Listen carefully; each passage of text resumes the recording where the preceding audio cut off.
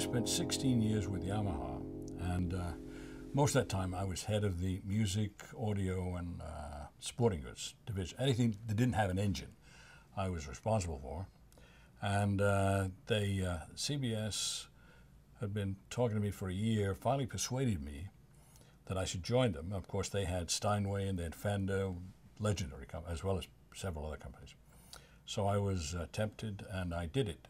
Well, it was a very difficult time, major recession, and the dollar had been pumped up very high against other currencies to overcome inflation here. But that meant that our export prices, as a manufacturing company, you know, Steinway, Fender, and the others, our prices went sky high. In 1981, as I recall, the price of a Fender guitar in Germany, without us changing the export price at all, went up about 30% because the dollar had inflated so much against the mark. So that was a very difficult time for us in many respects. Harold, I found, he was a handsome guy, full of charisma, I would say. Loved music. He played very well himself. And he and I got along. When I joined CBS, we got along very well for an odd reason. I was one of the only other keyboard players in the Fender location there in Fullerton. Everybody played guitars and so forth. So we were a lonely couple of guys who liked playing piano. And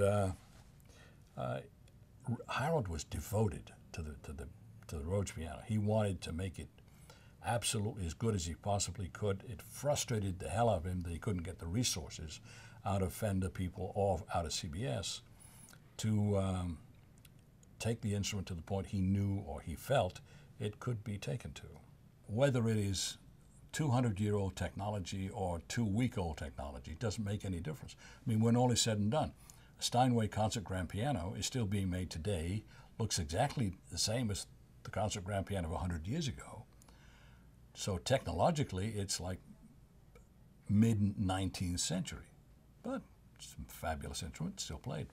So I think many people didn't recognize that Rhodes had potentially a much longer life. It might not sell in the large quantities that it had before, but in smaller quantities and a higher price, there were enough people who knew what Rhodes could do for them that no other instrument did in quite the same way. There could have been a continuing life for Rhodes. But of course, then that was the time when CBS was trying to bail out of the musical instrument business and a number of other businesses that didn't relate to its core businesses. They sold everything as a kind of going concern. The new ownership, with Bill Schultz had been president. I brought him with me from Yamaha, and he'd been running the Fender division, and he put together a group that bought the Fender company, but Bill felt that they didn't have the resources to really rebuild Rhodes.